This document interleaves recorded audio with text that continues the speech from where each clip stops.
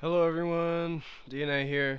I'll be showing off my mod menu, my own version of it for Deadlocked.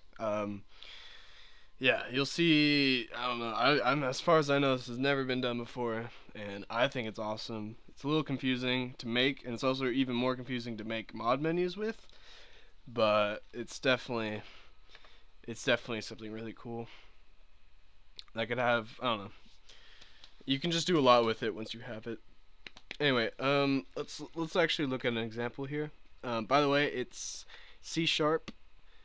It works actually almost entirely how NetCheat plugins work, except you can live edit the code. Um, well, I mean, every time you edit, you have to click build again. But yeah, after you make an edit, you click build, and then it's live editing, and um, yeah, that's pretty much it. Yeah, Yeah, it's basically a plugin, and except it's made for a plugin. It's a plugin. It's a plugin's plugin. Uh, okay. Hi. It's he does that like every day. Every time I get on, I get a message from him saying hi. Hi. This is kind of confusing. As I said, it's really weird making this stuff. Makes no sense. Um, unless you made it like I did, but even then, it's a little weird. You have a lot of. Oops.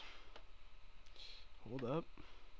You have a lot of properties over here. So there's three for Deadlock. There's more than this. You can have images and stuff in the HUD, like that's an image. The mini map here. Let me expand that. That's an image. There's a lot of sub images in there, but I didn't take the time to figure out how that works. So there's roots. I call them roots. They're not actually roots. I just call them roots.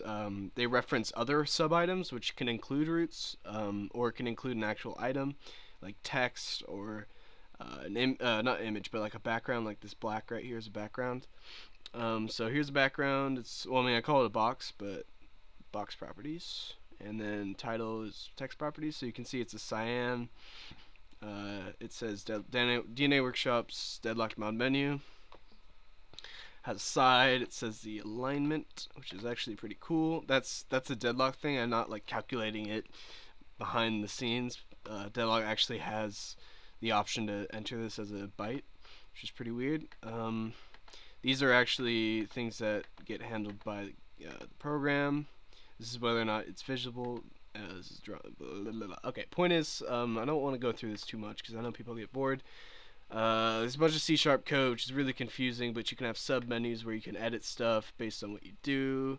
And if you look, let's do kills. This is a good example, actually. You can have functions because it's C#, as I said. You can literally have functions like this that do some stuff, blah blah blah. Get that. It's a little weird, but yeah. Set mem. You can actually set the memory from these, so it's like it's a plugin's plugin. So right here, it takes the actual start address, then applies the offset of the player that you're editing because it's kills, and the kills are 2 bytes per player, and it kind of moves along just like +2 +2 +2. So for player 1, which is actually player 0, you just multiply by 2 and add it to the offset, and then you apply the new difference. And yeah, that's about it. So to actually build all of them and enable input, which is like the controller. So if I actually go back to the root once it's done, you'll see like my host, which is it's like NetCheat's plugins plugin interface. R button's pressed. So if L3 is pressed, then do that. Otherwise, check for these, which are to move between menus, and L3 will enable. So if I click L3, here's the menu. So as this, like you can see the color, like it's in the center. It's all that stuff. It's pretty cool. Yeah, so there's the selection, which is right. So for this menu, which is menu 1, there's the selector, which is blue, and I'm pretty sure it can actually change this live. Yeah, that's definitely not the same color. It's a white, and that's hold up. Yeah, I don't know what's going on there. Uh, uh, that's weird. It's rather interesting. I guess this is significantly brighter for some reason. But yeah, you can do some live edits. It's pretty cool. This is bugging out on me. Thank you. Really like that. You're my friend. Yeah. Anyway, so I don't. Let's see. I don't remember what the blue was. I just put it there. Okay. That's bad. Actually, don't do that. Maybe not. Yeah. Okay. I like that. Yeah, that's good enough. So yeah, you use circle. So if you look at the menu, the root. Okay. Maybe you look at the selector. Uh, no. Okay. Maybe the rapid fire. Where is it checking to see if I'm pressing circle? Oh, there it is. Sorry, it was here. If I'm pressing circle, it turns the value, the HUD value, data value of whatever item is selected to 1, which basically enables it. So if I press circle, I now have rapid fire. If I press circle again, it goes away. Infinite health. It doesn't save me from dying in water, but you can see my health is still full. It flickered, but it's still full.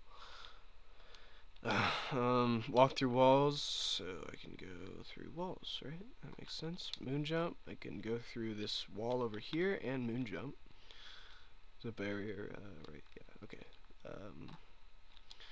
Okay, and then the other thing I can do is I can move, with the triangle D-pad I can change to a different menu, and here I can select between the two players, and you notice that I died, so I have 1 death and 1 suicide.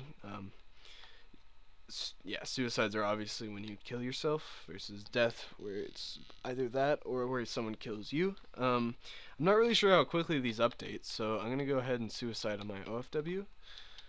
And you'll see the update on the scoreboard, but yeah, so as soon as I think it does, if I were selected, it wouldn't update, but if I like change back and forth. So yeah, I can change kills, I can change deaths, which don't affect the scoreboard, but suicides do, since they give you -1 kills.